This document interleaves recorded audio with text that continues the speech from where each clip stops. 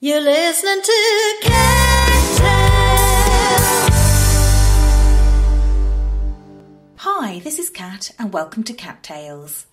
In this edition, I speak to British progressive rock band Magnum, veterans of the music industry with 42 years of hard labour behind them. They confess to enjoying greater success in Europe, so have embarked on a 36-date tour across the continent culminating in Sweden Rock Festival. But before they headed across the water, I managed to persuade bassist Al Barrow and drummer Harry James to give up the inside scoop on a few things. This is the one with Magnum. First of all, let me say thank you very much for agreeing to talk to Deep Red Magazine. That's fine. And I've got with me... I'm Harry James. And I'm Al Barrow. So I'm sitting here with Magnum and we're in Norwich at the waterfront. So guys, you've been in Bristol yesterday, in Norwich today. Where are you going tomorrow? Because it's a Leamington tomorrow. Leamington Spa tomorrow. Yes, Leamington. I say, you sing a lot of the UK as you go through this, aren't you really? Yeah. Now, am I right in saying that it's about a 36-date tour you're on? Yes, you are.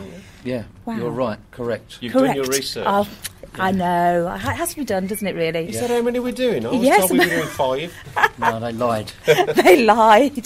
They did. Now, how do you prepare for something like that? Because that's quite a lot of dates, isn't it? You drink lots and you have really late nights. And, no, you got to pace yourself. You know, this is rock and roll, of course it is, but you know, to a certain extent, you've got to pace yourself and not drink yourself into the ground and get enough rest when you can. You know, so but it's all good. You know, we wouldn't do it if we didn't love it. So Well, it's a not a bad way of passing your time, really, is no, it? no, it's, you know, we're very grateful that we've chosen this path in life, as it were. As it were. So, no complaints just yet. No, No. not at all.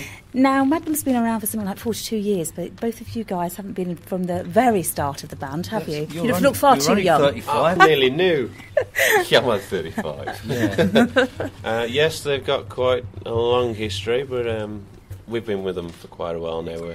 Yeah, you did some work with Tony and Bob before in Hard Rain, and then I came into the fold at the turn of the century, I believe. So Turn of the century.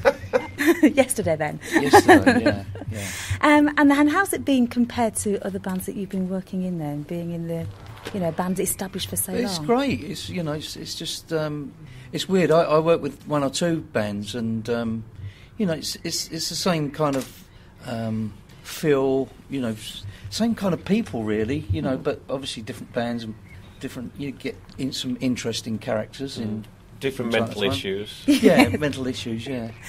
And so the dynamics of the band are pretty much the same in terms of, being in a rock and roll band. Yeah, definitely. But Yeah. personalities must come into play a little bit there. Filling the new boys, as it were, has that been difficult for you? Truth now. Come on, you can tell me. I won't tell anybody else, honest. With Michael.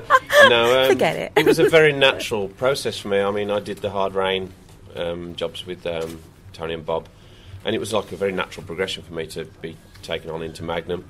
So the people that realised that Magnum were back on the road, they kind of knew about me a little bit already, so I was kind of accepted a little bit. Yeah. There was one or two people that did ask where Wally was and would he be coming back. Yeah. Which was Where's Wally?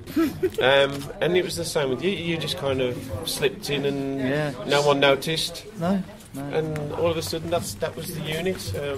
There was a little bit of a change at one point, but this is it now. It's a very solid unit that we've got. It works well. We're all happy with what everyone gets on real well. Yeah. Which is as important as being able to play well together. Absolutely.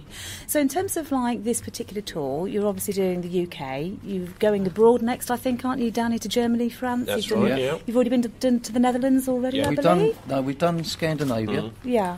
And then after the UK, we've got one gig in Holland, one gig in Belgium, and then 2 or 3 weeks in Germany. And Right. Germany's a massive, massive country, unbelievably so, as everybody would probably know. But there's quite a few gigs, quite a few places to visit in Germany. It's great. It's really good. You're well received over there, aren't you? Very and well. also Scandinavia. I believe you released your latest album there first, before even the UK. Am I right in that? Yes. Yeah. Is that simply because of the fans you've got over there, or was there another strategy involved? No, I think it's just the way they work things over there. Whereas we'd probably release an album on a Monday, for instance, they might do it on a Friday Right. I mean, I don't understand why, but that's just what they Yeah. do. They do it different, Right. just differently. It's nothing to do with the fans or anything like No, that. It's just it the was way they do it. just the way it worked out. Yeah, yeah. So the new album then, it's called Escape from the Shadow Garden. Yes. That's a great name. Where did that come from the start? Do you know anything about that? Over to you, Al. Well, it would be Tony that we really need I know, to 'cause delve with. he's Mr. Lyric Man, isn't he? Yeah, he writes all the songs for Magnum, Yeah. always has done and always will do. Yeah. But he picks his inspiration from everything that happens around us, as many of us do, whether it be something on TV, whether it's just a conversation, he'd be walking down a road, hear someone literally say one thing, and Yeah. off it goes. And it was just one of those things that he kind of put together, and he went, I've got this idea for a title. And all of a sudden it was a lyric in the song, and then it became the album title. So Excellent. Right. the way his brain works is a mystery to all of us, including himself. Nothing wrong with that. I mean, the if you ask- creative Understands brain. himself. If you ask him the same question, how do you come up with the lyrics, he just goes, I have no idea, really. Yes, that's honesty for you. Yeah. And how well's it been received? Is it going down well so far? You pleased? Fantastic. Yeah. Yeah. Really good. Really, really very good. I mean, the album itself paved the way for the tour in that, I mean, the album sold great. You know, got to number 38 over here. So, I mean, we were high up in the rock charts and all that sort of stuff, which is obviously fantastic to get the album exposed, get the band exposed, get the tour Yeah. on the road. You know. So it's been so far so good. Well, what surprised me was that it came out about 18 months after your previous album, didn't it? Yeah. So that was quite hot on the heels of On the 13th Day, That's which right. again is another exciting title. Was there any sort of strategy involved in that, or was that just because, Tony's coming up with the ideas, coming up with the songs, and you're going to go for it? Tony's very good at. I'm just talking to somebody with my hand. It's gesticulating. Gesticulating, yeah. I like that word. I should use that in I conversation. think that's quite nice. Use it now. Yeah. You're gesticulating very I was nicely over there. Gesticulating. No, Tony's very, very good. He's very, very good at coming up with ideas very quickly. In fact, I mean, it was bounded that we'd be in the studio later on this year to start a new one.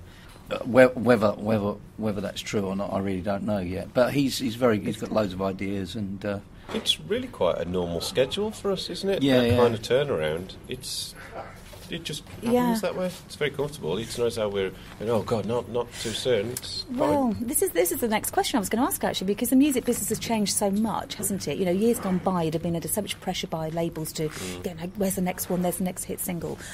So to have change of label, I understand, has also happened. So a bit more freedom in that. I was surprised to see that sort of pace still going, but I guess it must be a bit of the creative thing.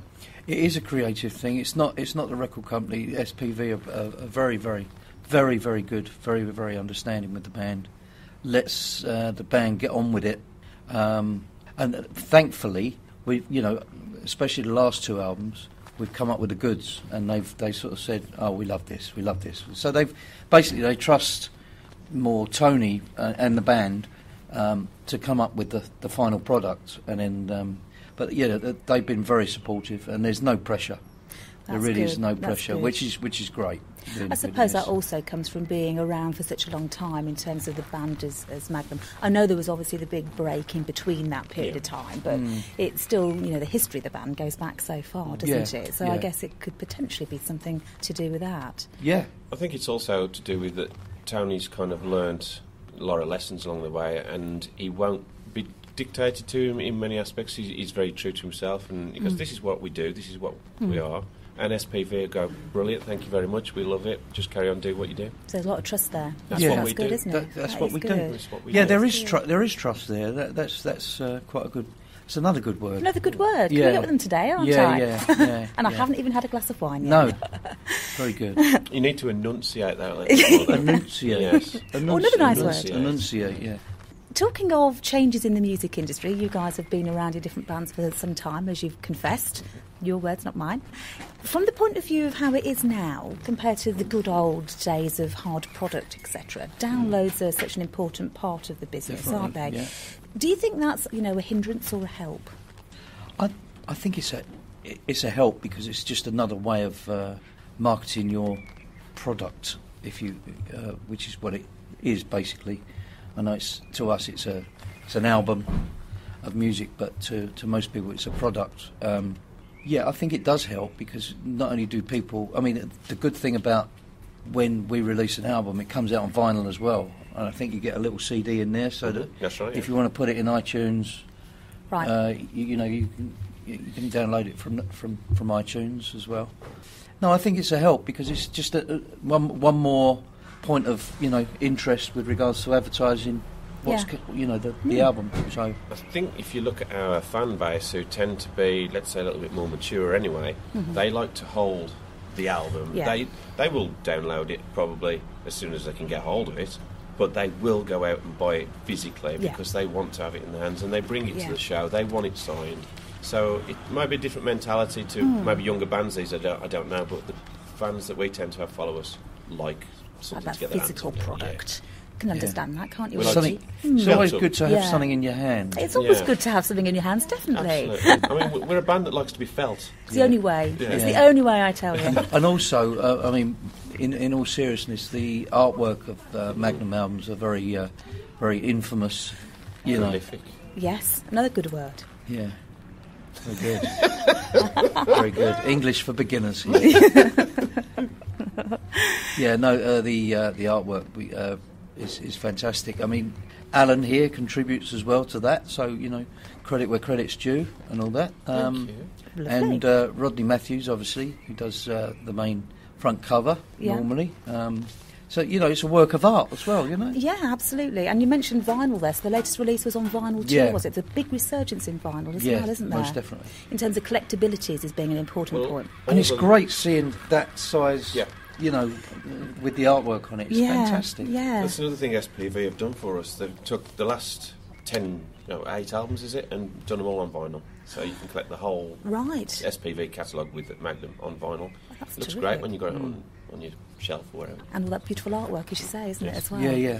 So you kind of got one foot in the past with the vinyl, nice physical product, one foot in the present with digital downloads. Yeah. Are you also embracing, social media as much? I know that the band is on Twitter, you've got On a Facebook Facebook, page. yeah. Do each of the individual band members, contribute to that, or how does that work? It's mostly... I mean, I am on Twitter. Don't laugh. I tweeted in 2008, "Where am I?" Oh no, that was the that's last it. one, was it? Oh no. That's it. I do a lot on Facebook, but with regards to the band, I think over to you, Alan. Really. I kind of look after that side of things, but I'm the one that sits on the computer. But everything that comes through me generally goes through to whoever's. If it's a question for Harry, obviously I was forwarded to Harry and he answers it. But we got the website and the Twitter site that Annie runs, who helps with the merch and Bob's PA as well. But Facebook has been fantastic. It's been a way to get. I mean, we got 20. I don't know how many we got now. 20-odd thousand on there, and it's building every day. Every day it's over 100 new likes, and it's a good way of putting little ideas out there and getting feedback from the crowd. Absolutely. And instantly, when you're on tour as well, as soon as you walk off stage and you've had a shower and stuff, and Facebook's pinging away, people going, "Great show," and you get instant feedback. So fan clubs where they used to send letters through was a very time-consuming and expensive way of doing things. Now this is instant, and it affects us very instantly as well. So if we get something negative, we discuss it and go from there. And you can address it, can't you? And you can get stuff out there very quickly as well, can't you? And as you say, that interaction is an important thing. So come on, get tweeting. Yeah. Would you like to tell us what your handle is? I wouldn't. No, I don't. So what's next then for Magnum? What's next? More touring. Hopefully later on in the year we're hoping to put a few more gigs in. Right. And obviously another album. And we're rather hoping we can get a few festivals in this year, but probably be more festivals next year. Yeah. They take a bit of planning, don't they, and sort of They a do. lot of discussion. It's not something you can do quite quickly. Yeah. That's going back to the media side of things. We get so many things, letters going, "Why aren't you playing this town? Why aren't you playing that town?" Because we would play every possible Everywhere. conceivable venue that we could get into within reason. And what the people need to do is get on the social sites and get in touch with the promoters of these places and say, "Get us in there now." Really push the band, because the promoters are the ones that really that call us and say, "Come on, guys, let's get you in." Yeah, that's That's good. what we need. The band are doing some great music. We're getting a great album out. We just need promoters to really pick us up and put us in front of people. The people are there and they're willing to pay their ticket price. seem to be going up a lot. But that's another story. Badger the promoters. Excellent. Well, that's the message, I think, isn't it, for the fans to go out there, get Magnum in your town. Badger. Yeah. Badger. That's the word of the day. Another good word. Poke. Poke them on Facebook Yes. and poke them everywhere. Poke them. Poke them, yes. Yeah. Poke Badger them. and poke. Another good two words. Yeah, we like that. Well, thank you very much for speaking to me. I hope you have a good gig. It's Thank going to you. be excellent, no doubt, and I'm sure we'll catch up again at some point in Thanks the for your future. time. And Thank thank you you. very much. You've been listening to Cat Tales. To listen again to this and other tales, go to cattails.co.uk.